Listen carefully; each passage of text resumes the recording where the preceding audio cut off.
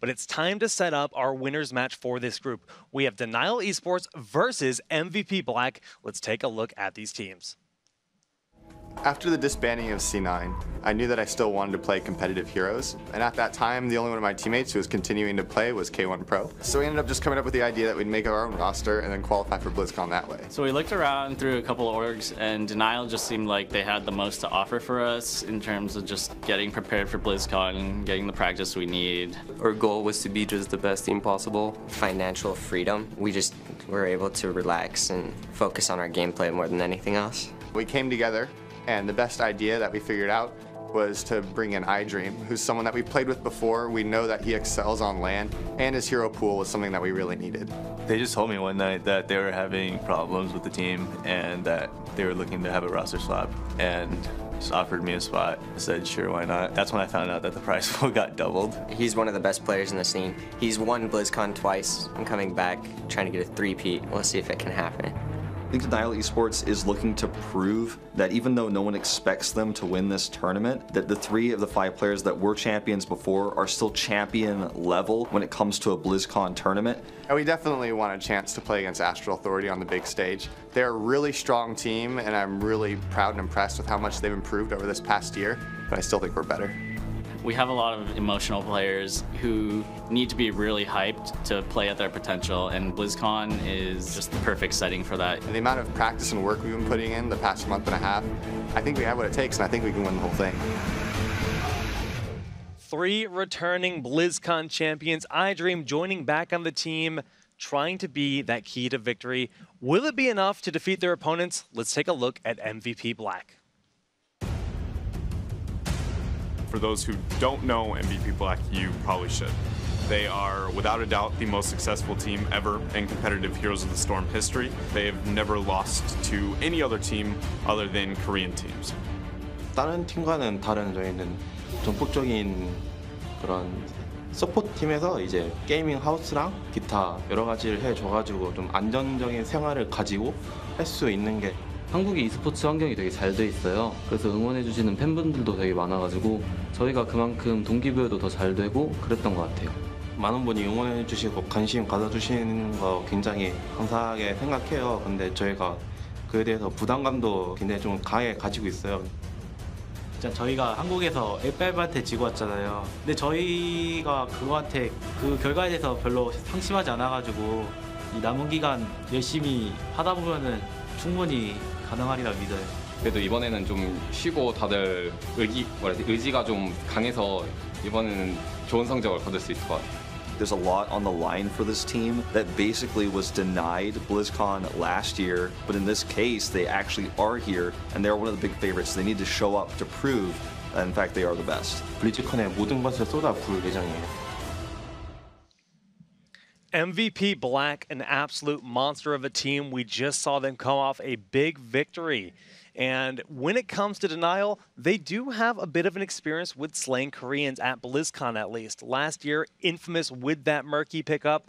Do you think there's any chance they have the kind of compositions that could still catch the Korean teams off guard? I want to let you guys in on a little conversation I had this morning on the shuttle ride over, as a matter of fact. And it was with Sake. And I talked to him. I said, what do you guys think about Denial? Just open-ended question. Like, what do you guys think about Denial? He's like, he basically referenced last year about like, oh, somehow like they managed to pull it off and they were a really good team and there's still 3 members. And I was like, so what do you think? He's like, I honestly don't know.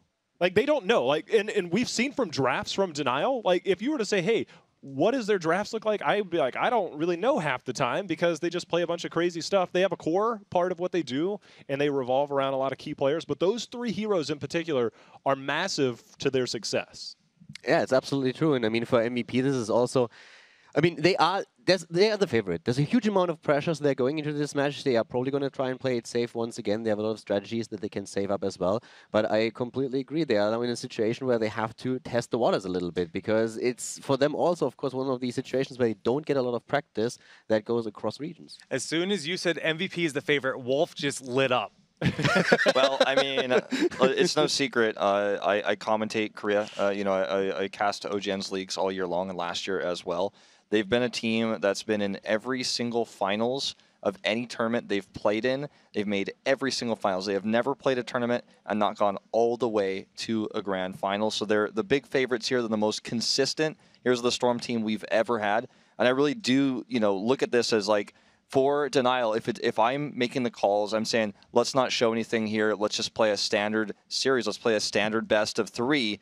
And then, of course, get out of the group in the final consolation match. Because I really, there is the other side of the coin. You could try to cheese out here and somehow get out of the group in first place. But I just don't think that's the right approach here. Well, if I want to counter some of what you're talking about. They're a dominant team. They're a #1 team. I'm not going to dispute the fact that they're a top team here at BlizzCon and in the world. When we've looked at them statistically and we've watched some replays and stuff, they're not as dominant as they were early this year. And they haven't been since summer. Like, you watch them all the time. What is are we spoiled by the fact that they were so good early this year? To be totally honest, I feel like the main reason they don't look as dominant is the rest of the world is catching up a little bit, and the rest of Korea has grown with them. When you look at their failures in Korea, when you look at DK, when they lost to DK last year, both teams were close in skill level. Then when you looked at the spring season, they were way better than TNL, which is basically the reformed DK. And going forward, we had the rise of better teams like Tempest, which became Tempo Storm. Mighty looked strong as well. And now, of course, we have Ballistic. So you have the growth of Korea. They don't look as strong versus the rest of those, but also against the world. Sometimes they make mistakes against other teams because the rest of the world is also closing that gap. Alrighty, well, we are setting up for this match, and we are going straight into Infernal Shrines. Wolf, where do you think they're going to play? How are they going to approach this? We've already seen them playing it once. Take us through it. Yeah, I'll take you guys through this map right now. So you want to break down basically the lanes on this map, because for me, when I think about MVP Black on this map in particular, you think about how Rich likes to play in the top lane. So if you look at these lanes, you look at the top lane right up here, Rich, say he's on red side, okay? There's a line you could draw in the top lane here. Rich will always stay around here if he doesn't have vision. That's something to look at how he plays the top lane specifically on heroes like Illidan and Thrall. Sometimes you'll see a top laner come and cross this kind of line and go over here to try to put some damage on the turret, kill some ammo and things like that. And that's something that Rich just simply doesn't do, because sometimes you can see ganks come up through here. You can see somebody hiding in bushes and vents over here. And so you got to just keep in mind how he plays up there. It's going to be very hard to kill him. And if Denial is trying to find damage on this particular hero, I think it's going to be a mistake. So that's really the main thing I wanted to focus on this map. We already had an overview of it earlier. So that's about it. So we saw Rich playing Alarak on this map. Caldor, where do you think Alarak's going to sit in this series? I definitely can see Alarak once again being played here. I mean, he has such a huge kill potential, and just to blow up a hero. They have a very aggressive play style. We've seen them play a lot of Illidan in the past, and if you listen to any kind of team that played against them, what they always emphasize is the individual strength that we have on players like Rich, and that he always will find opportunity to kill you. That pressure, especially at the beginning of the game, is something that they can snowball to his early victory. If I could go up and ask Glaurung a question right now. Glaurung's the melee player for Denial. He can make or break a fight because he gets really aggressive at times. Yep. He's going up against the #1 ranked melee player in the world in Rich. There's got to be pride that comes in when you're on the other side. They both play an amazing Illidan. Glaurung loves to play Zeratul. There's going to be a huge battle over the melee heroes, and I got to think that Glaurung is going to have his eyes firmly set on Rich. I'm actually really excited about that. This team, the two teams, I think are going to be great, but that matchup is what I'm most excited for. I am exactly on the same page as you, because these are like two titans colliding when it comes down to it. Glaurung is definitely, this is his first time at a global BlizzCon, right, for this player. He's so hungry for that title, and they know that. And truthfully, when you look at Denial as a team, he's really just one of those heroes that's driving their motivation and hungry for the win. One of the things that a lot of teams will tell you, a lot of players, is if you find yourself in such a situation where you play someone like Rich, the key thing to do is focus on the hero. Focus on the hero matchup and not on the player you're facing. Because once you start doing that and you know you're facing someone like Rich, you're in trouble already. So you got to have pride, though. Yeah. And I think that sometimes kicks in whether you want it to or not. So the way that matchup goes, I mean, there's so many dynamics to these two teams. And their drafts and their playstyles and stuff like that. But that, for me, it's kind of like a personal, like, early Christmas gift. I get to watch these two players because they're so good on those melee heroes, and I can't wait to see them face off. I think it's really important to note, too, that when you look at Rich specifically as a player, you really want to look at Sign and Meriday as well, because without them, he can't do anything. Like, he looks powerful on these heroes because he knows just how far this hero can go, and he never ever really makes big mistakes on this hero. When you have these two players backing him up, that's why he gets so much value. You know, the Palms, the Divine Shields we saw when those were meta, leading up into just everything else that we have. Even, you know, Meriday can play Medic, he can play Lieutenant Morales to keep him alive. There's just so many different heroes that really empower Rich to do what he wants to do. Yeah, this is going to be a very different matchup in general, I feel, because if we look at the first series where Denial faced against Reborn, iDream was getting away with whatever he wanted on Li Ming. He played Li Ming twice. He did anything he wanted. He was never really pressured. But when you throw someone like Rich in the mix, guess what? He can't get away with anything he wants. So Li Ming, her kit in general, when she gets the resets, she really does a great job snowballing those fights. Huge burst potential in her kit. And oftentimes we do see the Wave of Force just to have a bit of additional control in those battles. I mean, the cool thing with Li Ming right now is that there's a lot of diversity in her kit. I mean, there's a lot of different things you can take at different levels to be able to deal with different types of opposition. You can see that's one of the heroic abilities, Disintegrate. We've seen a lot of Wave of Force, as you talked about, but the power, the resets, and the potential of Li Ming look for her to be a highly contested hero. And believe it or not, we oftentimes say Infernal Shrines isn't necessarily one of Li Ming's best, but this is actually one that these teams have no problem running this hero on. Sure. I think actually one of the things I want to talk about for going to this draft is Alarak. Can Glaurung play Alarak well? Because that can be one way to deny this from Rich, is to simply take it yourself early or ban it. But I mean, if Glaurung is good at it, it can be twofold a good thing for Denial, because they're, no pun intended, denying that from MVP Black, and then he's going to take it. Yeah, I mean, the thing is, we haven't really seen him on Alarak yet. That's a big question mark. I was saying that in the first series. Will he bust it out? Does he have it in his arsenal? Yes, we saw him playing Sonya, and he hasn't done that in a long time, and that's a good sign to see him expanding his hero pool, because at the start of this season, that was the way teams were drafting against Denial. They were really just constricting Glaurung's pool of heroes, but he has expanded it so much. This is Glaurung right here. Moments after they qualified for BlizzCon, he made the comment, I'm spending the next month and a half trying to strengthen my hero pool. And you can see right now, the win-loss record, forget that. These guys are a completely different team with iDream, but this is kind of the engine that makes this team run, in the sense that where he goes, you know his team has to follow, because he is super aggressive. But he has 3 battle-tested members from the former Cloud9 that have his back and have his support, and they actually reel him in to make him better. And I think that's one of the things, is we've seen this rise of Glaurung in the 2 regionals since he's been on this team, and that's why I think that he's one of the keys to victory for them. One thing that I want to point out is that one of the weaknesses that Korean teams traditionally have a bit is scouting. Oftentimes, they don't really put in that effort to find out who is the key player of the opponent's team, what's happening here. They, of course, try to scrim, and then they get a bit of an idea. But when we're talking about like finding out like matches, looking at Nexus games, for example, some of them didn't even know that took place. They were standing there. Yeah. They never scouted out any of this. So that just shows, for one, the confidence, but also at the same time, a bit of a weakness that you might be able to exploit. Yeah, overconfidence is always a big weakness, and it's something I've spent a lot of time talking to the Korean teams here at this event about what they think about the other teams, and that is often the case. Just simply they did not do any scouting. I think the way that Korean teams look at matches like this, best of threes like this, is, okay, we're going to win it no matter what. We're going to feel it out in the series live, because all the things that they could study from these teams are a little bit dated.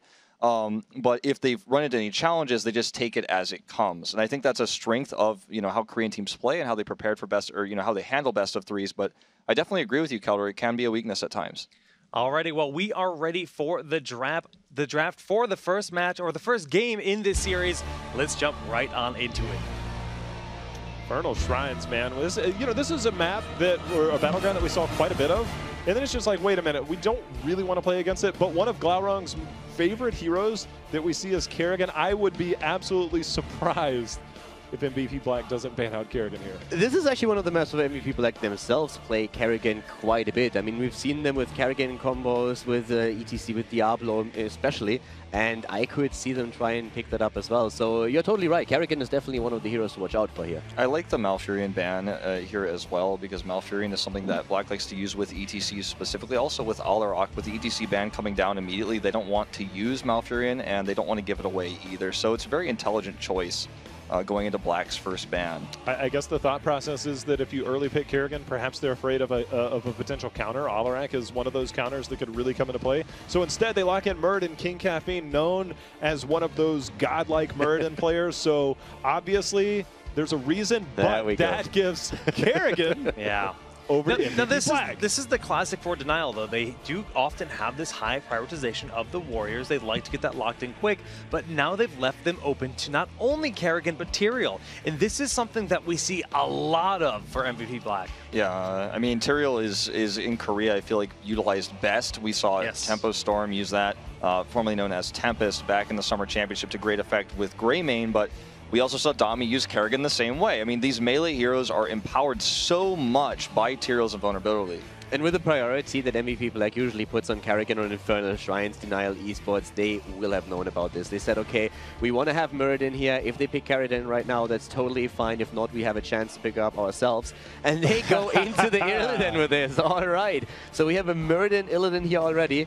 Remember, we talked in the drafts before how Illidan was usually counted out immediately by Muradin picks, by Brightwing counter picks. So right now they feel confident enough to actually play him against the Kerrigan with the stuns and material. He needs someone to empower him, though, and I would like to see a Tastar pick up here with him, to be totally honest. Tastar's one of the greatest solo Shriners on this map, so if you're pushing a lane, you're pushing an objective, you can leave Tastar there, he can solo clear that, and he's going to empower the Illidan. Also, Tastar works well with Kerrigan. We don't necessarily know Black's going to pick that up, but if you take this here, you deny that from Black as well. So I think the Tastar pick here is what I choose. Perhaps they're afraid of a ban on a hero they want to use with Illidan specifically, but I think the Tastar is a good pick. That was my question as well, is do you pick up Tastar? They've been known to run a lot of Brightwing, and that's, you know, it counters a lot of those dive-style heroes. But at the same time, if you don't pick up Tassadar, does that make Tassadar ban-worthy against the other team? Because that's actually one of the heroes that MVP prioritizes more so than not on Infernal Shrines. You get good value on the Shrine itself, and instead they pick it up. I love this pickup, Wolf. This is like pretty much what we've seen with Illidan like all day long. You want to have the double support to really empower him, to make him just survivable enough to go really deep. And with Black already running that Kerrigan and the Tyrael, you really have to make sure that Illidan doesn't die to an early stun and gets disabled there. Black, of course, has quite a couple of counter heroes that they can still pick to put a lot of pressure on Illidan. Yeah. There's a lot of options here. Vala has been banned out here from MVP Black. That's very just a nice, safe ban. Tychus is coming. Yeah. For Denial? Or for a pick, you think? Oh, I think if MVP Black gets an opportunity, they're picking up Tychus, no doubt. Well, I think going into this next ban phase for Denial Esports, it's a little bit less clear-cut what they ban here, because obviously they are going with the Tastar themselves. I really don't think you're ever really thinking about the blinds of Lili, for example. In this case, it's not what Black traditionally does against Illidan, although we have seen pro teams in this circuit do that many times in the past. It's a tough ban here, because you could ban, like, for example, Rhaegar, but you're not really too worried about that. They're going to ban Tychus instead. I like this. I guess it's the best overall choice here. Well, when you consider that the other bans, when you're looking at support like Rhaegar, Uther is still a really good option. Brightwing is still a really good option. You're not really locking them out of that. But the Tychus ban, you just remove that from the table, and you know they're very strong with Do you know how easy it is as Tychus? You throw your grenade in there and you snipe anywhere between 5 to 8 of those skeletal defenders against that. I mean, especially you say Tassadar, why don't you go ahead and throw that side down a little bit, do a little damage, here comes a grenade, I just stole those from you. That's how it works on this map. There's so much utility and just overall play that Tychus brings to this map, especially for MVP Black, that I like that. I really like the ban pattern that they have and also the picks, but I'm just like looking at this Kerrigan and I imagine how Rich is going to just like play that, and it just scares me so much. With the Rhaegar support, then also the shield, the Li Ming behind that, I mean, this setup for MVP Black just looks so scary. Yeah, there's not a whole lot of range damage on the side of Denial Esports they can use here left in the pool. Falstad comes to mind here, but is he going to be enough? Is that going to be a safe enough pick here? Obviously, he has a lot of mobility, he has his barrel roll and things like that. I'm wondering if they're going to choose that, because they don't have very many other options with Vala and Tychus banned and Li Ming taken away. Kael Thos is something that you could use to poke. You can also use his Gravity Lapse to take Kerrigan into the sky, but... Kael Thos is... We'll see. That's not a hero we see in North America at this point. But yeah, I'm thinking like it's still possible to try to go all in on the Illidan idea Abathur, sure, that comes to mind, but Zarya, like, very, very interesting as well. Well, one hero that we used to see quite a bit paired with Illidan, of course, is that Sylvanas, which also complements this map well. But how much does that lend towards shrine control? When you have Illidan, you have Tassadar, Sylvanas, you almost kind of got to have a little bit more damage. I mean, on certain maps, I think we'll see that strategy. I don't think it's out of the question. The fact that Uther was picked up here, I like that a lot, to be able to enable Illidan to go in and do a lot. But I really feel like they need some damage. I wouldn't be surprised by the Sylvanas, but there's definitely a big hole they need to fill right now. Totally right about that. They need some really decent range damage right now. Illidan is going to try and drive the fight and put the pressure on, but they need someone in the back line who's really constantly able to put that pressure out in terms of DPS. And MVP Black with Tyrael Sanctification, they already have a lot of presence on those shrines, so damaging them is not going to be easy. It's really going to be that battle between Illidan and Kerrigan trying to just go into the backline, I feel. Yeah, I think, you know, the more I think about this, Sylvanas is a good pick, but she's not an amazing pick, you know. Even if they do choose her, I wouldn't disagree with the choice, but it's not amazing because you're going to oftentimes get a lot of value from Sylvanas when you have an early lead. If you have big wave clear, big pushing, they have Tassadar, but they're up against Kerrigan. If you're trying to push lanes early on, you are going to get punished hard by the big CCs that are going to be flying out from Rich. Gul'dan will get locked in here. Okay. Whoa. We have seen him a little bit earlier in Gul'dan. If you get the stacking going with Corruption, you can do a massive amount of damage later on. He has great wave clear. But it's, as you guys already said, it's something that is not your everyday pick. It's not. Okay, so let's put this into perspective, all right? Just not too long ago in the European Nexus games, we saw Gul'dan brought out by Dignitas, two mixed results. But Infernal Shrines, right now, I think is one of Gul'dan's best maps. He has safe rotations. The only thing I think where he's threatened most is the top shrine. But the fact that he has different angles he can take, his Fell Flames that go out, as you talked about, trying to hit those corruptions, but also the Drain Life. We saw a little bit of a rework. I haven't seen a lot of pros taking this, but at level 4, the new rework to that level 4 talent to be able to Drain Life if that minion dies, I think there's some value. I don't think that's what they're going to be picking. But I think this is by far Gul'dan's best map, so I'm not terribly surprised, but I'm extremely hyped. If you get those stacks going, just imagine the first few fights over the shrine, right? Heroes clustering up and you get the corruption stacks going fast. If you can make that happen, the damage output on him is insane. At the same time, you really have to keep him alive, and that's where Uther comes in. We talked about enabling Illidan with a Divine Shield, but it's your panic button. When Gul'dan is in trouble, you can still save him. Yeah, the other big thing is Sanctification takes a bit of time to wind up, and Horrify is Snap. So if you can land a clutch Horrify and disorient that Tyrael from being able to Sanctification, that could be huge. Now, we're not really talking about the last pick here, which is going to be Kocha's Falstad for the side of MVP Black, and this is going to be a really powerful way to deal with Gul'dan. When you've got two big bursty mages, you can go and just kill Gul'dan right away before the fight even starts. Okay, but if you're Gul'dan and you see Falstad on one side, Li Ming on the other, they have to get through skeletal defenders. We're talking about shrine control right now, and you have to get through some of that to be able to hit skill shots by Li Ming. At the same time, at level 13, Gul'dan has a talent to where he's able to reduce ability damage just by hitting somebody with Fell Flames. And that's a huge advantage, I think, to him, especially looking at the comp right now. I actually like this pick. I haven't seen it really worked too much. He's still kind of new with this latest rework in terms of the meta. I am extremely excited. I love Gul'dan right now. I do, and I'm really excited for him to be on this game.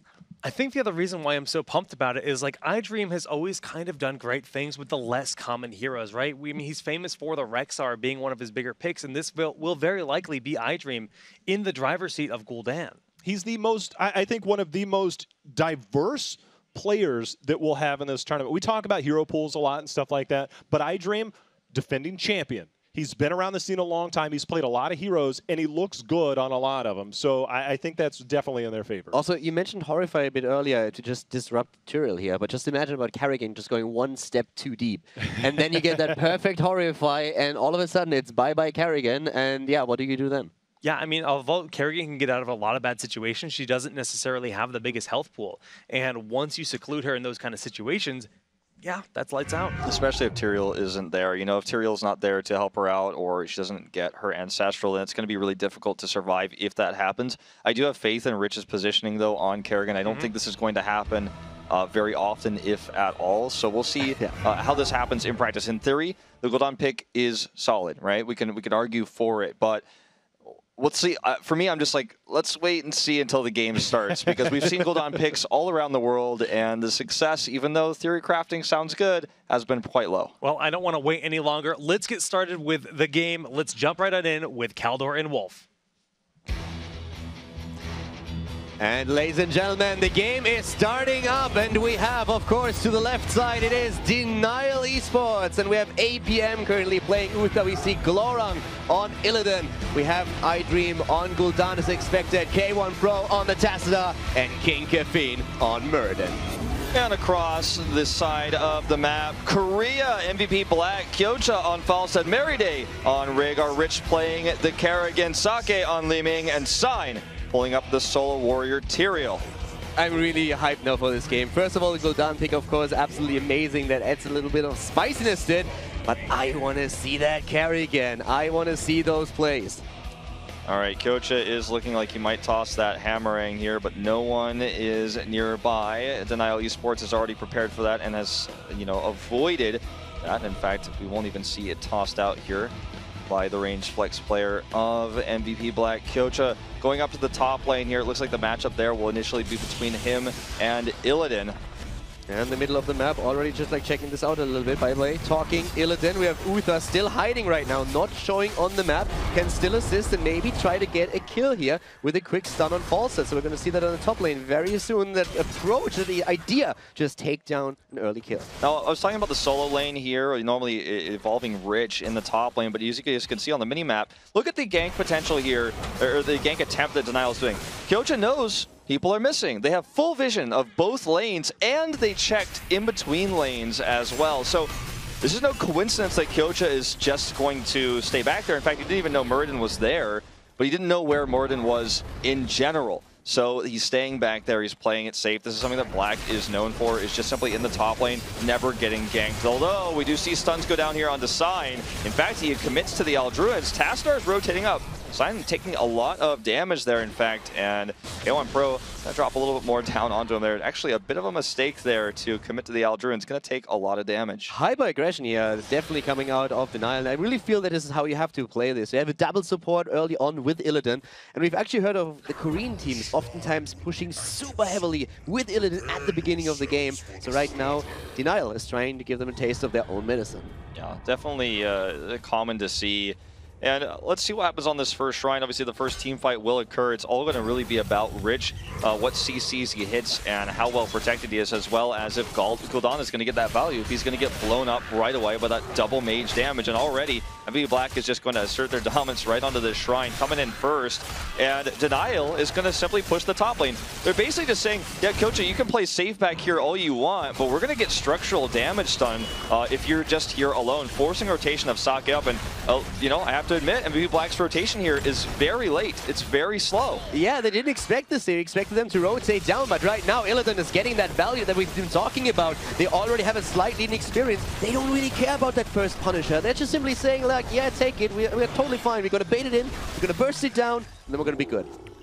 They do take away that healing fountain to the top, which is obviously a lot of the sustain you're going to see. And we do see that MVP Black is getting more EXP in both the mid and bottom lanes right now, and they are going to do their own structural damage with the Punisher here. Let's see if Denial Esports can stop them from getting the well. There's a very high chance Black can get it if they commit to it. And if they do, it'll basically be an even trade. Oh, the stuns! And they kill against Muradin. Caffeine is down. Great play once again here by Rich on the Kerrigan. Jumping onto Muradin, taking him on, and now they're looking for APM. They might get a second killer with Muradin jumping in, slowing him down, and the stun is good. Down he goes. There you go. Another kill here for MVP Black. And even though the swap there in the attempt to push top by Denial Esports was initially successful, MVP Black gets more value with the Punisher, diving that turret there. I like what K-Pro is doing right now, hiding himself and also getting a little bit of EXP, but this is what Korea does. Small advantages lead into bigger ones because they simply immediately invade. They know they have range damage here with the double mage. They're going to drop as much damage onto that well as they can through the Merc camp. And it's just very solid play. All it takes is 1 kill, 2 kills, and you can invade like this. You can find so much value. It was the first Punisher, and they got those 2 kills. It enabled them to get over for the 4-2. Now they have a huge lead in experience as is. When we're looking at the talents, Gul'dan went on 1 for the Pursuit of Flame, his stack talent here with a Fell Flame, and we have him with the improved life tap on level 4. But of course, at this time, we already have level 7 talents on the side for MVP for quite some time, whereas Denial just now hit their next talent level. Yeah. Illidan is going to take that camp to the top side, which is going to give a really strong push going forward. So that's something that Black will have to deal with. They do have Fall set up there, of course, though. So this is not as powerful as it would be versus a different composition that doesn't have that global presence, because Falso can eventually clear this and then fly to wherever he is needed. But they're going to take it early, relieving some of that pressure. They do have level 7 now. The key here is to make sure that they don't take a fight when Black has Tan, and they're fastly approaching it. You're totally right on that, Wolf. And also, on that note, let's just talk about that level 7 for a moment. It's really one of those power spikes that we see for Denial, since they have access to Tassadar, of course, with his level 7 talent going straight into Kala's Embrace, therefore helping them pre-fight a bit, just buff those health pools. And they, of course, are going to wait for their 10s here, for those big fights. We've been talking about Horrify. Illidan is going to have a lot more survivability, but it's scary since the Shrine is activated and it's only half a level until we are seeing MVP Black on level 10 in their heroic abilities. I do want to say there's somewhat a big mistake from Sign to show himself so far into the bot lane. It looks like Denial didn't notice. They're not going to punish him for it, but they could have actually caught him rotating up. He is now just here in the mid lane and he's going back. He's just trying to soak right now. And because Kerrigan is on the table and Black is so close to 10, Denial is just going to allow Rich to solo Shrine this for the time being. And they're going to split and soak themselves. They do invade this. They are now looking for Sign, as I mentioned before, but it's a bit too late. And Sign will be able to easily defend against this with the help of Kyocha and Sake. So could have perhaps caught him on the rotation back to the mid lane, but they didn't. And Rich is just getting this for free, while they get 2 lanes worth of EXP as well. Also, of course, noteworthy is once again that MVP Black, they just realized, well, our opponent is not going to try to contest since we have level 10, so we have to split onto the rest of the lanes to make sure we don't fall behind in experience. Oftentimes you will see a team like Denial just like trying to trade in the Punisher for EXP, but MVP Black, they waited until they had vision and then said, okay boys, we're good, let's take position on the lanes, make sure that we don't fall behind the XP or anything, and we can leave one single hero up at the Shrine to take the Punisher. I really like what we've been seeing from Denial in this series, starting from the beginning, is using this heavy pressure. This time it's going to be 3 last time, or this time it's going to be 4, last time it was 3, as it just pressure wherever Kyocha is, counter his global presence by just simply pushing his lane so hard that he's basically not able to soak necessarily and starting to get structural damage. The question is, will it be enough at the end? Last time it wasn't a positive trade for them. iDream getting very low, has to be Divine shielded there. Lauron goes in, but he's already so damaged. A nice isolation gust there as well. Wow, iDream! He's still dying. Gul'dan is down, so is Illidan. A double kill in a 4 versus 5 situation. Denial saying, yes, you can have our top board. We're going to push with 5, and then we're going to take a 5 versus 4 fight on even talents. And even that backfired, Wolf. Yeah. Now they lose Uther too. This is a disaster. K1 Pro is going to be killed here as well. He's already used his Dimensional Shift. He will survive a bit longer, but this is going to be a big, big amount of value here for MVP Black. Now vastly approaching level 13. This will give him time to clear the bot lane, and the mid lane is already massively pushed as they did steal these Impalers. And let's not forget, during all of this, up to the top lane, Kerrigan and the Punisher doing work, taking down the forward, eliminating the wall and the towers, and now we're seeing a 3-level lead, 6 kills against 0 on the side of the Korean team. Exceptional play here by them once again. It's, you know, we talked about how Gul'dan can get value, but if you look at these fights, he's very rarely able to hit his skill shots. Why? Because they're so terrified of Kerrigan and Sign just getting him there, doing enough damage to burst him down, so he has to always be back. You see him throw the skill shots out, but they're not hitting heroes, almost ever.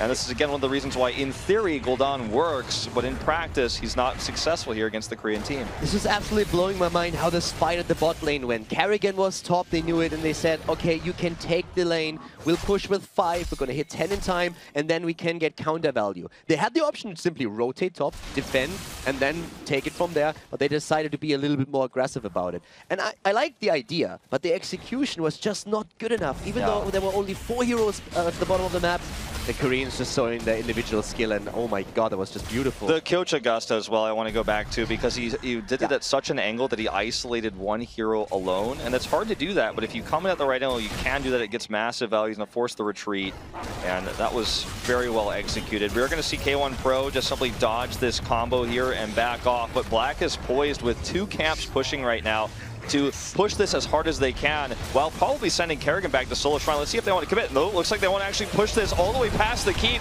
Big fears go down here. This is an opportunity for Denial. Kerrigan, Rich here jumping on him, and the Ancestral is good. Immediately the Mighty Gust from Fallstack. Glorung jumping in once again. K1 Pro supplying the shields as much as he can. As Kafin is looking for the Stormbolt. Doesn't find it yet. It's still a talent disadvantage, and the keep is down.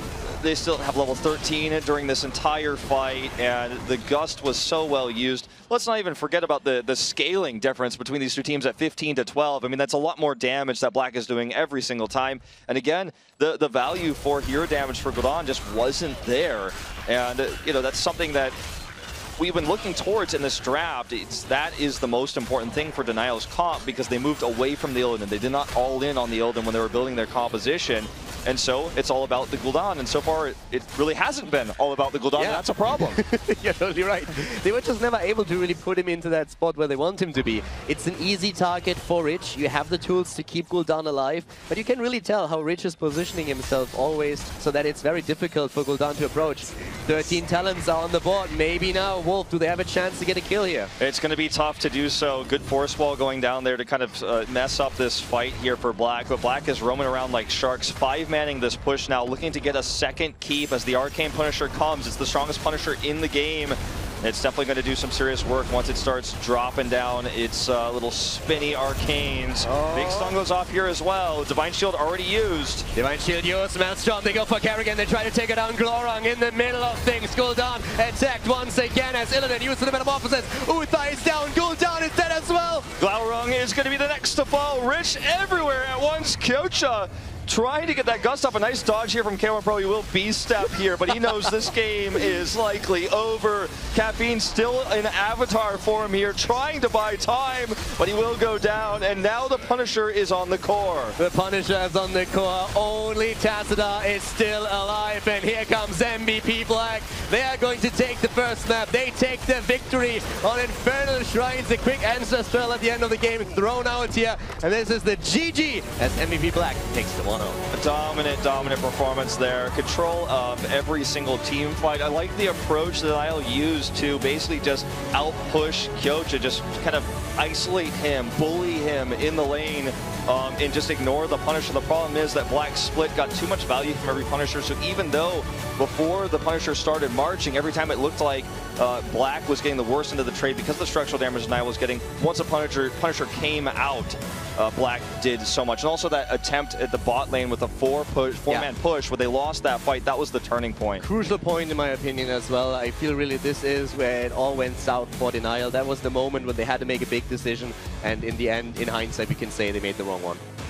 Yeah, right out of the gates, Black just came swinging. We saw Denial try to replicate what the Koreans like to do with those early game Illidan's. Didn't quite work that well for them. And then as the game progressed, I mean, we just saw team fight after team fight of perfect execution from MVP Black, whether it was the Ancestral Heals clutching it out, because Rich seemed unkillable in all of those fights. Skill-wise, I'd say they're pretty good. I mean, they made all the right plays at all the right times. I mean, I don't think there was anything wrong with the comp on the other side. It was just a matter of execution, and that's what MVP Black does so well. I think when we talked to them, I think they said their #1 strength, Kaldor, was... Well, they said their #1 strength was actually like the team fighting. Exactly. It's interesting if you talk to other teams, because what I feel everybody else highlights about them is their individual performance on heroes. And that's exactly what we saw with Rich here. That Kerrigan, I mean, I'm scared just watching it. Just think if you're on the opposite side receiving that. But when it comes to their team fighting, though, like, yes, Rich went to town, but he also had the perfect sanctification to enable him to do that. The perfect ancestral heal to make him enabled to do that. And left and right, he just wouldn't go down. I think the macro play that we see from MVP Black is what I want to highlight here. Just up against kind of an unusual tactic from Denial to just hard push onto Kyocha, whichever lane he was in, because Falstad alone obviously is going to have some trouble with that. Just responding, making sure that they got as much EXP as possible out of their push, so that even though they lost some of their structural damage, they got more EXP, so they hit their talents first, which allowed them to team fight better. And then Rich's positioning, of course, just making Gul'dan worthless in that game. One of the things I have to say, though, what I found pretty funny was when K1 Pro juked that one Gust and B-step real quick. It's like, all right, you win the game, but at least I juked you once. Yeah, it's all good in fun spirits here for sure. Jay, how there were a lot of crazy moments in that game. Why don't you guide us through some of your favorites? I want to take a look at probably one that'll be talked about the most. Let's just pause it real quick, because I want to go ahead and highlight one thing, guys. And this was a moment, if you look at the minimap, there's Kerrigan All right, Kerrigan's not even at this fight. I mean, that's the biggest. This is a 4v5. You should win this fight. Now, let's roll it forward here as we continue to watch. And there's two people to watch. Let's go ahead and pause real quick. Because right now, as we see King Caffeine, he's up at the top. He's trying to do everything he can. The problem is that they've put so much into saving Gul'dan as we start to roll it forward now. He's gone ahead and used his fear, that Horrify, to be able to get everybody out of there. But we start to see this is where plays are made. Kyocha is about to hit the Mighty Gust. And coincidentally, a couple people get trapped, but at the same time, a cleanse was used onto Glaurung. iDream is going to be there. He's going to go down in the middle of all of that. I mean, this was just excellent execution by MVP Black, getting those 2 kills. The timing of that Sanctification, guys, was spot on. It saved the Drain life, negated. We saw the magic missiles and everything coming in from Li Ming. There was no surviving that, and there was just so much used as a defensive posturing on the side of Denial that you would normally see those things used offensively. And in a 4v5 fight, that's a tough spot to be in. It was absolutely crazy. I mean, we talk about Kerrigan the entire time, and in this fight, she wasn't even there. She was at the top lane. Probably Rich was like, hey, can you leave me something? I want to participate in this. And they're like, you push that lane. You stay up at the top lane. We got this. And yeah, they did. Really cool that the Sanctification, of course, denies healing from both Illidan and Gul'dan. Really good counter pick when that draft is all played out. Jay Howe, what else you got for us? I want to just go ahead and highlight, before we ever even start this, I just want to like freeze frame it right now.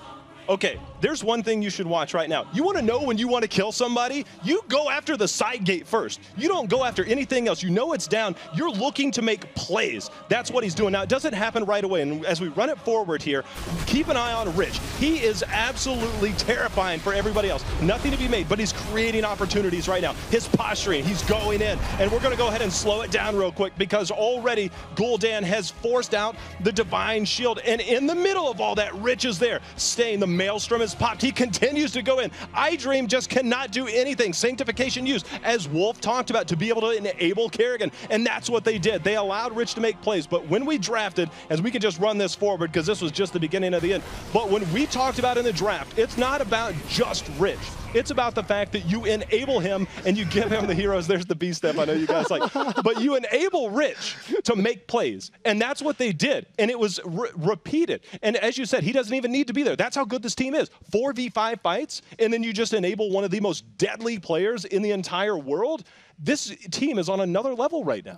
I don't know about you, Wolf, but what also like totally fascinated me in this situation was Tyrael once again. He set those up. He was the one to engage to cut Gul'dan off from the path of retreat, and he did it twice. Yeah. Tyrael is, in my opinion, like one of the hardest heroes to master in Heroes of the Storm. If you're a newer player, stay away from it, you know? You don't want to pick Judgment. But when you watch this at pro play, I think it comes down to coordination. The two teams, I think, historically that have been the best at using Tyrael were Tempest, when they were Tempest, afterwards not as much, and MVP Black, the two teams that were in the finals for last HGC Global Championship. And I really feel like the reason why these Korean teams are so good at using Tyrael is because they practice together as 5 all the time, 10 to 12 hours a day, all together, all 5 of them, not 2 of them at a time, 3 of them at a time. These guys have played so many hours together in this 5-man group that when they do this, if you watch them scrim, if you watch them in comms, there are no comms most of the time. They do all of this without speaking a word. So it's the powerful coordination that you have from practicing that much, that consistently. Well, that was an incredible game number 1 from MVP Black. We're going to go to a quick commercial break, but when we get back, we're going to have game number 2 between Denial and MVP Black.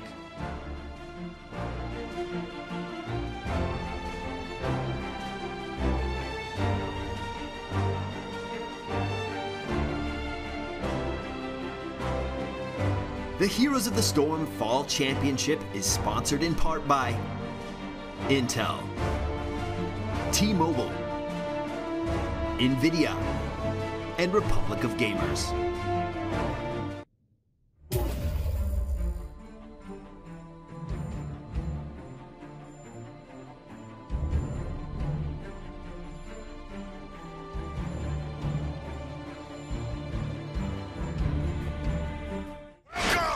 To BlizzCon!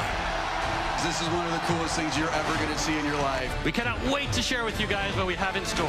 Welcome to BlizzCon, boys. For Azeroth! For We're exploring a lot of new locations. We invented some brand new characters. The world could always use more heroes. We retake our homeworld.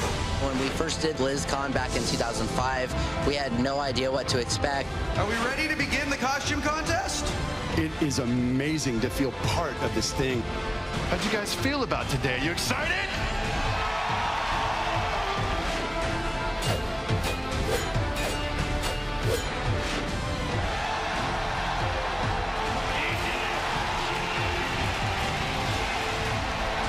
It's so much more than a game in a box. We have so much to show you here today. It's just all fun and games. Have fun this weekend. Take care of each other. Have a great BlizzCon!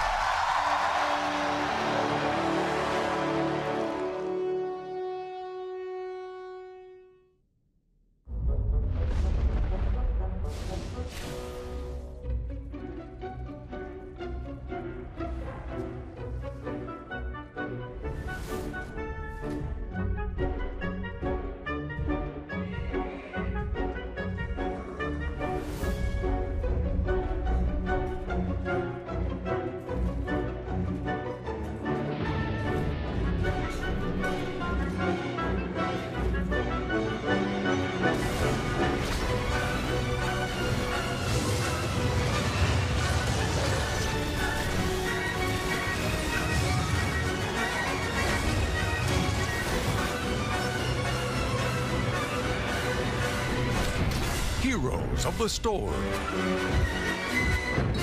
Prepare for Heroes Brawl, the new game mode that breaks all the rules.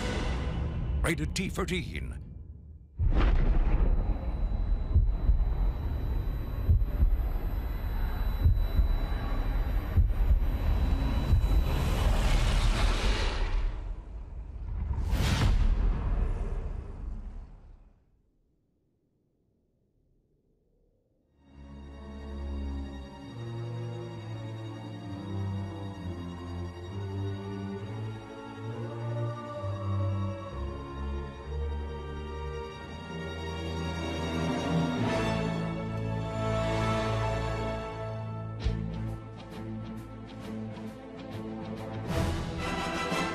Fall Championship is sponsored in part by Intel, T-Mobile, NVIDIA, and Republic of Gamers.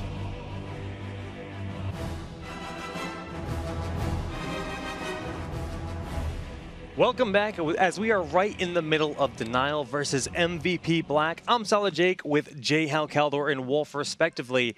And that very first game in this series was, well, not all that unexpected. It's just awesome watching these guys play. Yeah. It's just great. Yeah, I've been enjoying it. For yeah, you're spoiled. You don't count. Okay, I'm going to talk to you two.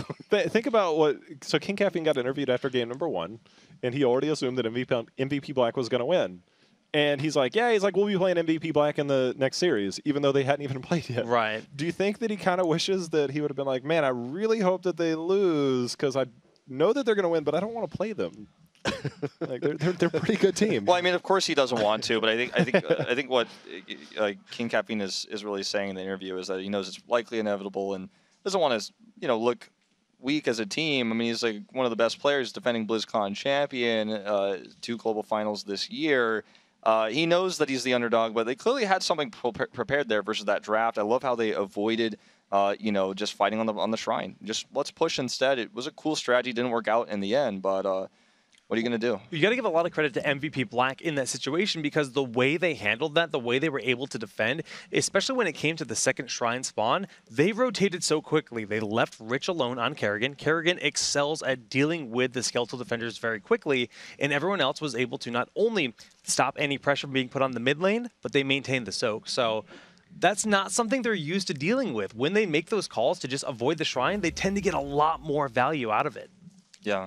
What I would really have liked to see here is if that 4 versus 5 fight that they had at the bot lane would have worked out a little bit different, how that would have influenced the game. So I guess we can all agree it was like the turning point in the match. From that point on, they just like trailed behind too far.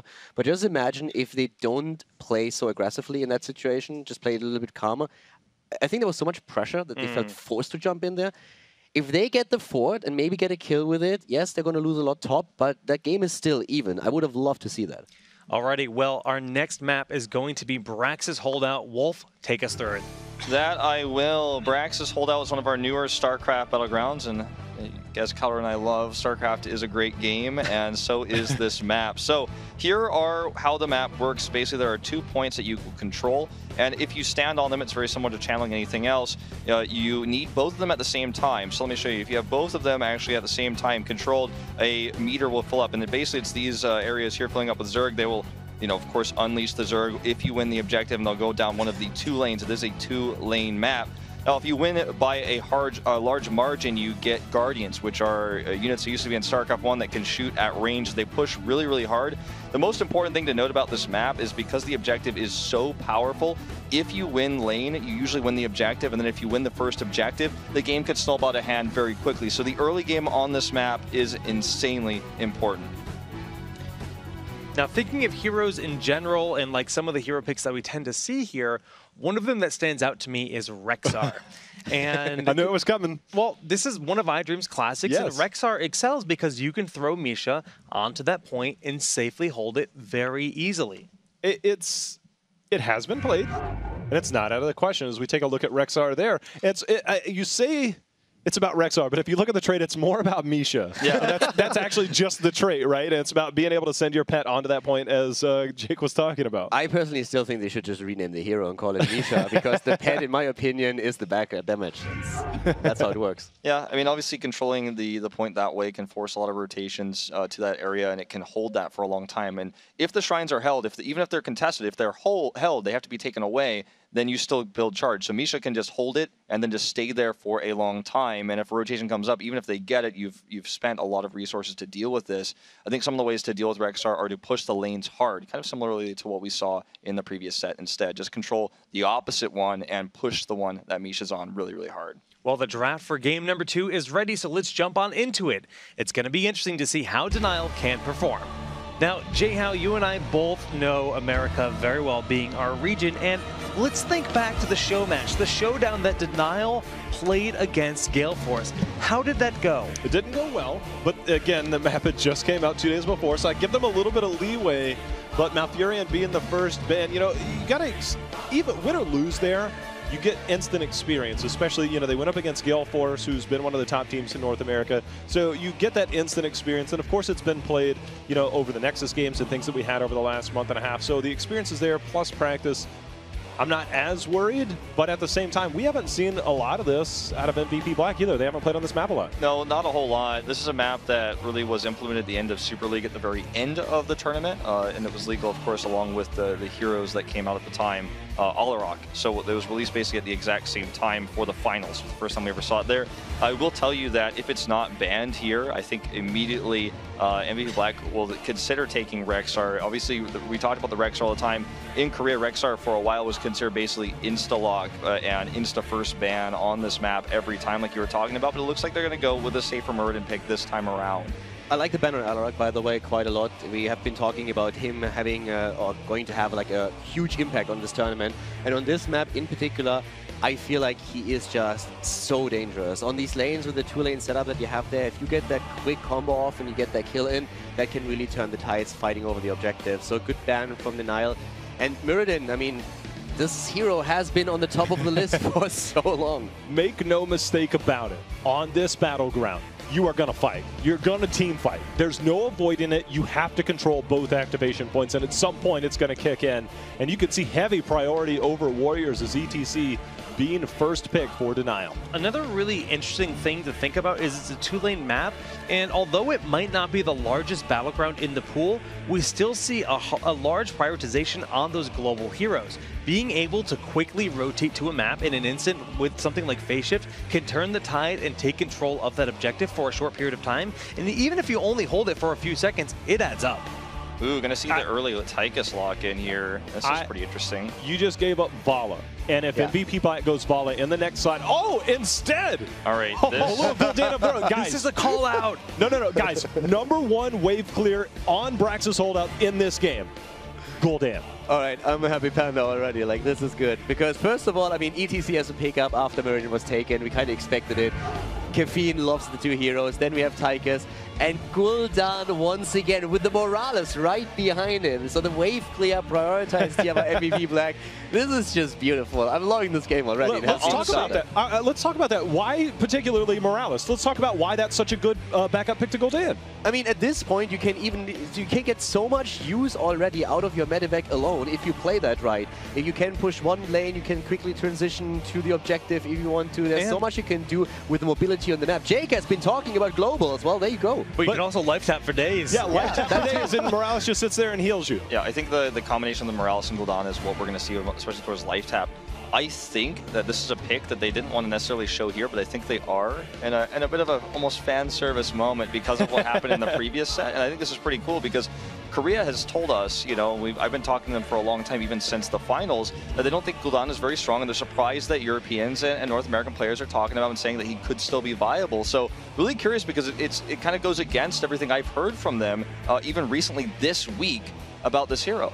I mean, the life tap combo is going to be insane, but I really hope that they're going to use medevac to just outplay a little bit, because we don't see that as often as I would really like to. We have at global sometimes seen backdoor strategies with medevac, but I feel on this map, if you played right with the objective, you can really out-rotate an opponent super easily, since it is a two-lane map, and you can just like go from one to the other quite quickly and maybe snipe a quick heat. Okay, speaking of objectives, so we saw Li Ming banned out by MVP Black, and I like that because, one, Morales, you know, you're going to get the best single target healing in the game from Morales, and that's not denied. But at the same time, a little bit of splash damage goes a long way, and heroes that have that, Sylvanas, Lunara, I'm looking at Sylvanas right here. Sylvanas can also help enable that Zerg wave if you get it, but you have to get it, so team fighting is crucial. But you throw out that W there from Sylvanas, it spreads a little bit of damage, so there's potential, I think.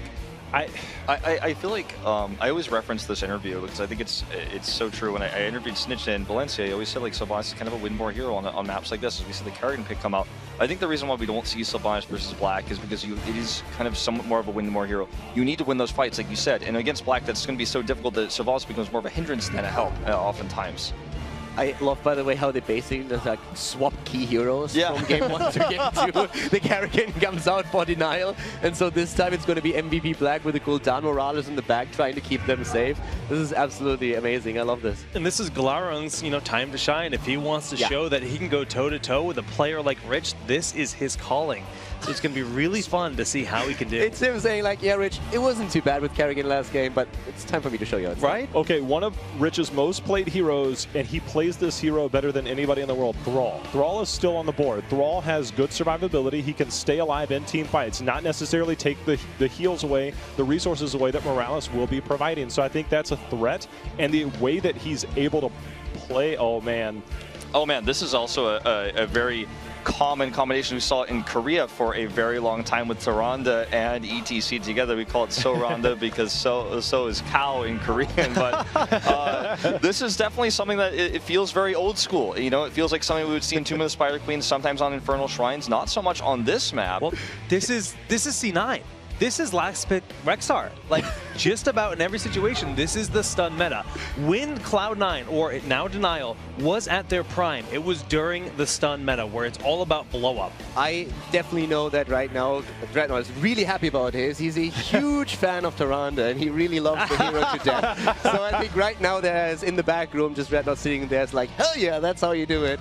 Go for that Tyrande and combo her off with the stuns of ETC and Kerrigan. For those that don't know, that's actually the complete opposite. Why do you spoil it?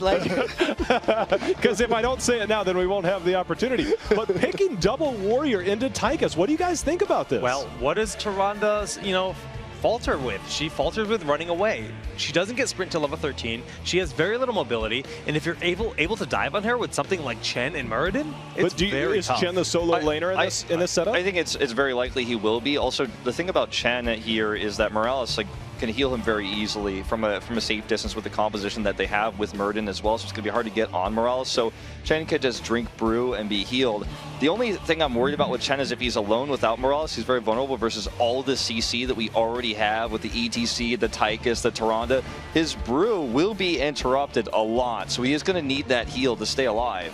one of the things that I want to point out real quick, really, is that Denial in this case with ETC could very well go stage dive again. They did it before in previous games too. And now keep that false step with the Mighty Gust in mind. If you see that coming and you're quick to react, you can actually just blow everybody else away in the ETC all of a sudden plays a 1 versus 5. So that is scary when I watch this and when I just... What? Whoa!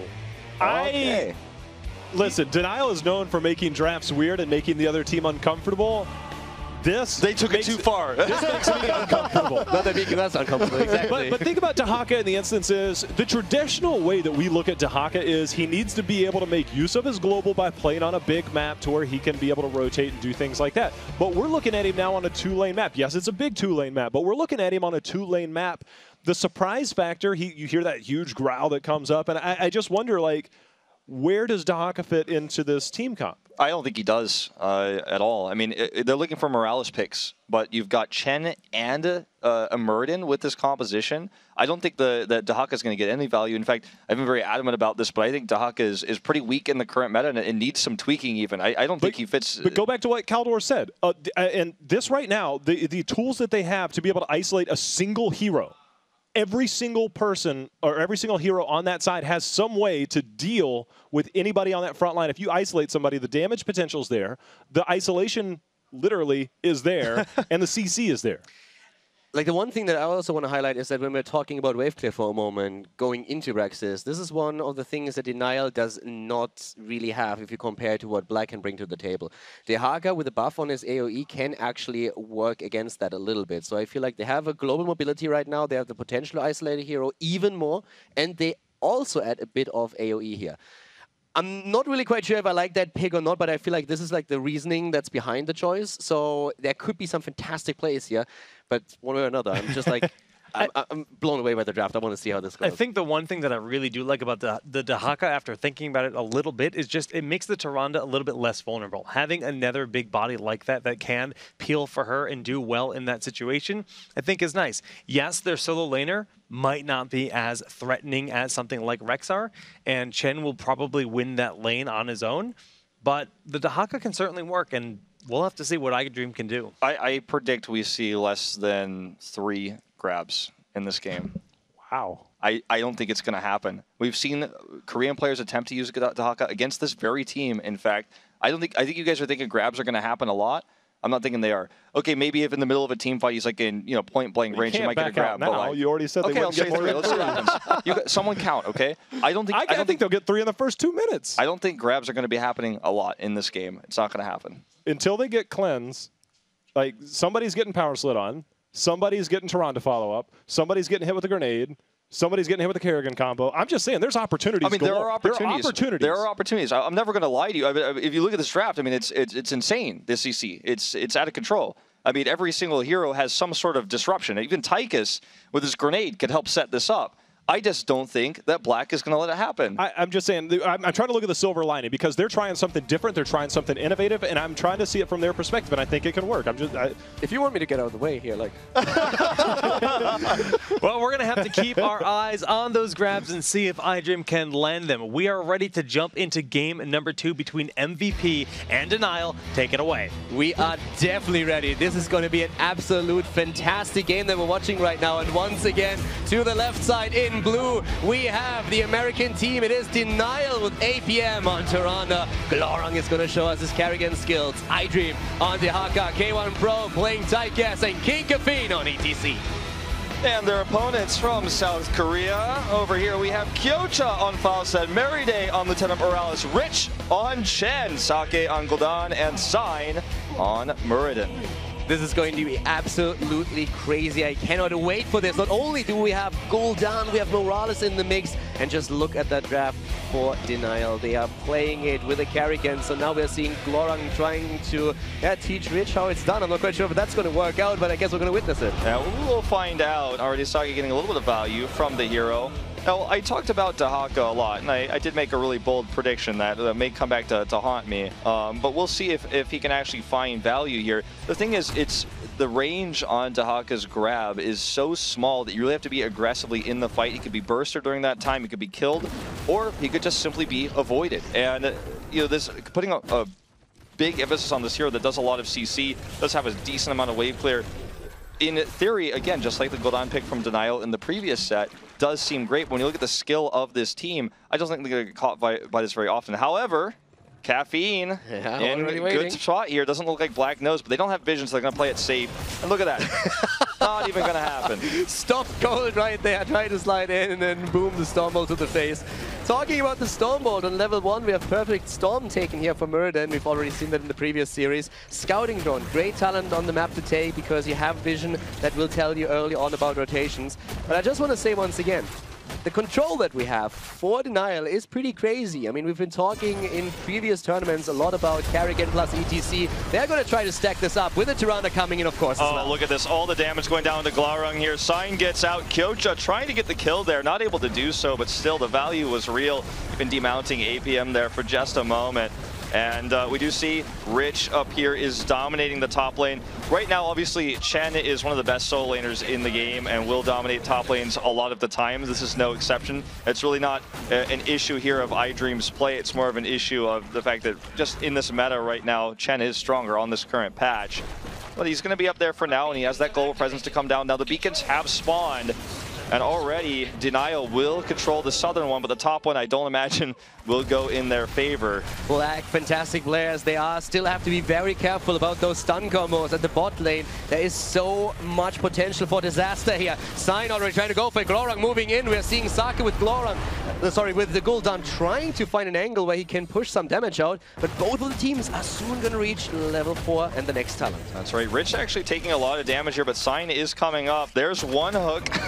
There you go. Start the counter. Dream does get it off here. Kyocha coming up as well. There's the stasis here, the burrow. iDream taking a lot of damage. He will be killed here, and this shrine will be taken by MVP Black. The patience that we just saw from Sign once again before he threw out the Stormbolt. You could see those dodge attempts that we had, but there was just no escaping it. He waited for an eternity, and then it was a 3 versus 1 all of a sudden. Dehaka goes down, but still each team holding one of the beacons. And this bot beacon obviously is very difficult to take, especially when you have the commitment of Sign rotating to the top lane to get that kill, to get that shrine relieved. Well, we could see them commit to a fight here in a moment now that they have that beacon controlled to the top. And we do see that basically Denial's trying to push this lane really hard to make sure that can't happen. And so far it's been successful. Now Sign, they don't have vision of him here. So let's see if he actually makes a rotation down once they get under those towers. And while we're waiting for that to happen, I want to note real quickly that we have different builds here. Looking at Gul'dan, in the last game, the quest talent on one was focusing on Fel Flame, whereas now we have the Echoed Corruption, which is, I would personally say, the more dominant talent when we're looking at competitive esports. Another grab up at the top. Rich eating a couple of those tower shots, and Wolf, you're getting pretty close to losing your balance. I know, man. It's not looking good. I wouldn't call those game-changing hooks, and in fact, by the way, during this, the bottom beacon was taken, so you will have to, relinquish the top one with the rotation up here. Now, this is a really scary rotation here, what they're trying to accomplish here onto Sign. Sign is very happy with this, in fact, and here comes Kyocha in. Great knockback there from King Caffeine, though. That had not happened. That could have been disastrous there. But the beacons are channeled currently for Denial with this move, and they do gain 28% of this first beacon. And you know what I love about this game so much already? It's so tense. I mean, there's no one kill yet, but you can always see how they're angling for additional kills, and you're just waiting for that one team fight that all of a sudden just explodes, because that's what both of these combos are really poised for. I can't wait for that to happen. But Glaurung here trying to defend, going for the stun combo, but falls dead, easily healed by Meriday. Yeah, but at the top, it looks to be a 2v2 exchange, but still Denial getting the better trade of it because they have control of the wave, forcing Rich to choose between a tough fight and or losing EXP. But it looks like they're going to actually control the second beacon as well here, which will again channel for Denial Esports in order to get now 50%. Here comes Kyocha. They're going to fight now. Oh man, King Caffeine's so low. Can Kyocha secure the kill? Nice juke there, but it's not going to be enough. Rich will get that kill and will get this channel, but still, even though they got 2 kills, that's the second kill they've gotten this game, I'd say Denial is massively ahead because they have the better beacon. They have a really nice peaking status right now, 72%, but still that fly-in from Falstad from Kyoja did so much for them. Without it, there was just no way to really take HGC down, but it was just the right amount of damage. Sign, on the other hand, in a bit of trouble, but Rich already jumping in to help him out as one of the mercenary camps has been fought over. Meriday in the back, healing them out. K1 Pro has to retreat as he's been attacked as well, but now Caffeine is back to business. They're just fighting for too long, though. This is going to allow nearly a 100% beacon for Denial. And down, they do finally secure this, but not a lot of value in these fights. In fact, that fight didn't secure them a kill. It just allowed Denial this very first beacon. And I said, if you get the first beacon, oftentimes you win the game because it gives you so much value, and it really starts to it gives you your heroics first a lot of the time, and the game could snowball as a result. 98%, that's quite the statement that we see here. And both of the teams, despite the two kill lead that we have for the Koreans, are currently on level 8. So dead even in experience. Denial playing already a much better game than on map number 1. Yeah, and here we go. Those are the Guardians I was talking about over there. We're going to see a little bit of a fight here, but the Guardians are going to allow this to push so strong. They have so much range, like they did in StarCraft Brood War, to push and do damage, as you can see here. So the defense is going to be very tough for Black. Now, they do have Gul'dan and Falstad, so that's going to help them clear this, but this is going to do a lot of structural damage no matter what. And in fact, the ammo is already gone on these turrets. First thing they do, break the gate. Allow Kerrigan to go for a target if someone goes too far out. Give her vision, and that's what they do. Caffeine the entire time waiting at the sides, trying to wait for that stun, and of course MVP Black trying to defend. K1 Pro too far out, and he is down. And here comes the fight. They are just simply going to try to get as many kills as possible. Glaurung does survive here for the time being, but he's very low. He will go down eventually. APM goes down as well. Caffeine, so low, is going to be killed here, and it will be a 4-man wipe. They don't even get the fort. Now, iDream uses his global presence. He was top before, but the second that the wave came out, he switched lanes, he swapped down to the bot lane, so they get a lot of EXP, but at the end of the day, MVP Black gets the better trade here, and it looks like they're just simply going to ignore the objective and take team fights. A big mistake from Denial. Had they been safer there, they would be massively ahead right now. What a blow to the confidence of Denial. They were the ones with 100% objective, pushing in, and now they are an entire level behind, and they lost way more than they gained there. K1 Pro, too far out on his Tychus. He is a priority target for the opponent. He dies first, and then it's a cleanup job with Dehaka not even joining the fun. It's unfortunate because I feel like this was so telegraphed. The one moment where they were swapping lanes, where Dehaka was going down, they didn't have vision, and that's the moment where you really just have to take a step back and get out of don't get that far forward. You have the Guardians pushing. This is such a powerful Zerg wave coming. You don't need to be that far forward, and they just got punished so hard when level 10 was on the table. It felt like a bit like miscommunication, to be quite honest with you. I mean, K1 Pro uncharacteristically standing way too far out. Everybody else moved back. He's the only one who doesn't react, and then he's an easy pick. Right now, though, the teams are both on level 10, and that might be the game changer that they need here. Sign good positioning, making sure that he just guards the flank and moves back immediately as he sees Denial approach. Now, Meriday just going to heal him right back up. Not completely, of course, his trait's going to heal very quickly, but they're pushing this very hard. They're leaving the top. They don't mind about that because they already did so much pushing there. They can just walk away here. They got this camp as well, and the top is just totally unmanned right now. So even though Black commits 5 here, until Dehaka rotates up top, there's nobody there. Looks like it is going to just simply be Chen that goes up here to clear this top push, but Dream's going to be there as well. They might need to send someone else because, again, this is when the beacons are up. So you can see a difference in playstyle here, whereas Denial is supposed to focus on the objective, and Black is just trying to play team fight games and taking objectives afterwards, which is one of the cool things about Heroes of the Storm. The objective is very powerful, but you don't always have to focus on it. Yeah, you're totally right about that. There's several ways how you can approach a match like this, and that's what they do. ETC with a stage dive, but Falstad, he's also in here. Once again, the slide. Glaurung is trying to join, and this time they could finally go for the kill. They're going for side, but the heal is there. Once again, K1 Pro is starting to jump in as well, trying to follow it up on Muradin, but not securing the kill as Kyoja is followed by Glaurung's Kerrigan. Oh, here's a medevac here. Sake comes in. Kyoja is still alive. They're on the chase here. Glaurung jumps in. Missed Lunar Flare there. Tychus is the first to go down. And oh, look at all the stuns and fears. Wow. Now it's ABM that's dead, and Sign is continuing the chase. And this is an 8-0 game. Glaurung the next to fall right now, making it a 9-0. And these team fights every time have gone to MVP Black, even though the rotations and the Shrine control, the objective control was normally controlled by Denial Esports. The team fights every single time are won by MVP Black. What a fantastic control in that fight once again by MVP Black.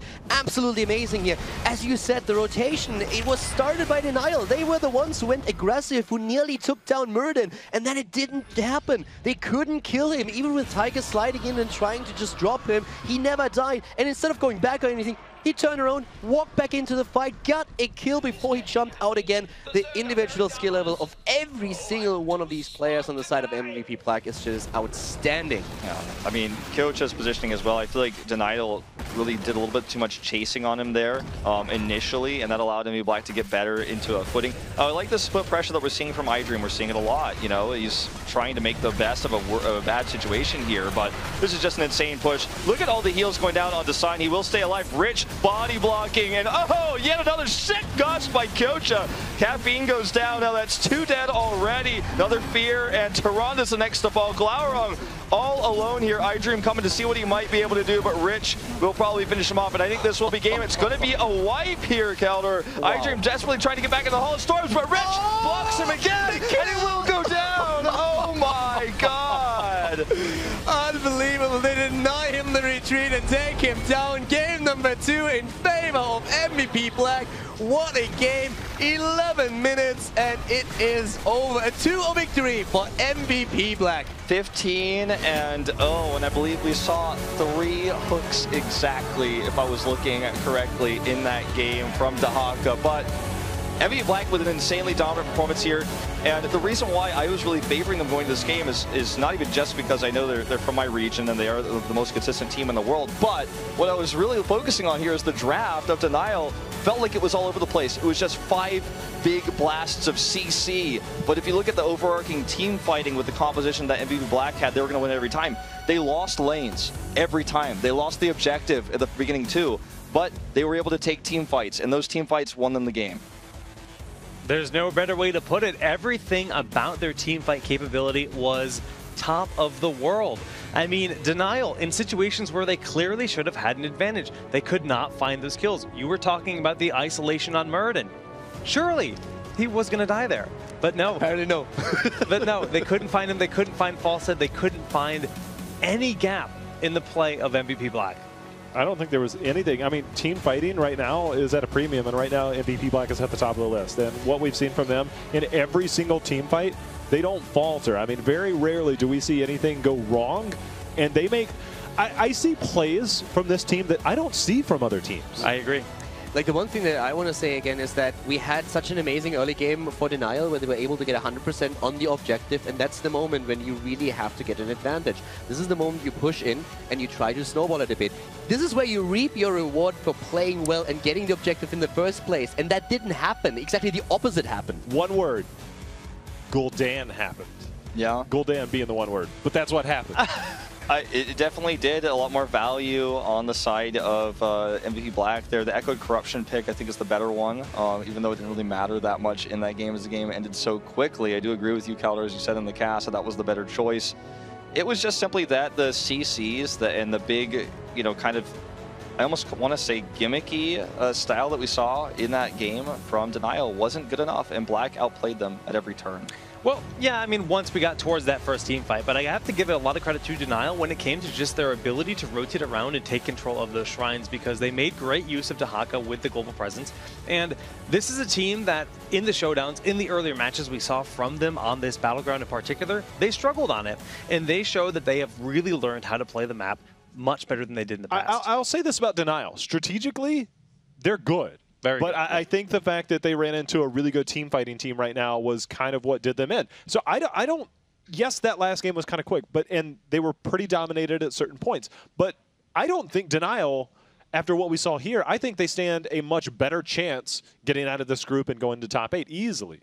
I would agree with that. I really think the early game, the way they played, the way they rotated, it was really well done. They could have even picked up a few kills. We've been talking about it. Where heroes just barely escaped. It's just really that the team fighting of MVP Black was so strong that once the team fight really started, Denial kind of fell apart. I'm not quite sure if you can blame them for that. I think you have to admit that at this point, MVP Black just shows that they're completely different level here. I mean, speaking of team fights, Jay-How, let's relive one of those team fights. This one right here is one of my favorites. We talked about that 100% Zerg wave, and actually, this is towards the end just a little bit. Let's go ahead and pause it real quick. I think we might have missed that one just a little bit. But the thing is the Falstad players. We'll roll it forward here. Just let's run it slow forward. And you can see a little bit of isolation. Over here, we have a couple members that seem to be isolated, and you think, this is not good. It's not good at all, guys, because look at that. Mighty Gust secures the isolation. Let's just pause it, and let's appreciate what they did, because not only did they recognize this beforehand, but they're calling it. And the response from Falstad, you've got a well there, and you've got two members that are just walling you in. You are not going anywhere, and that's like a feels bad man moment, because you just, like, what do you do at that point? And we'll just run it forward to watch this play out. I mean, one goes down, two goes down. It was basically the beginning to the end, but there was absolutely nothing you could do when you're caught in there, and you can see they continue to put the pressure on. Gul'dan did work. The Horrify was there, isolating heroes, and just constant pressure from MVP Black. And you talk about a feels bad moment, but like that was Karrigan actually just popping her ult when that happened too. So you not only do you isolate the heroes, Karrigan is all of a sudden standing there with her Maelstrom. Is like, well, I guess that doesn't do anything now. I want to go back to these Kyocha Gusts. He knows the angle. When someone is caught, when someone's isolated at an angle to where everyone will be gusted away from them, he's done it both games here. And I want to also bring up that Kyocha is one of his least played heroes, even though he has a very wide hero pool, is Falstad. He only plays it in situations where they need double mage damage because they're looking for burst and they're looking for gust potential. And he's already shown us, like, you know, if you look at Black, what are we going to learn from them in this first group stage is we're already learning that they're really prioritizing Falstad quite a bit, especially about the gusting. Well, they played incredibly well, and they'll be moving on into the next phase, but we've got another match lined up for you. It's going to be our lower bracket match between Reborn and Burning Rage. Stay tuned. We'll be back in just a bit.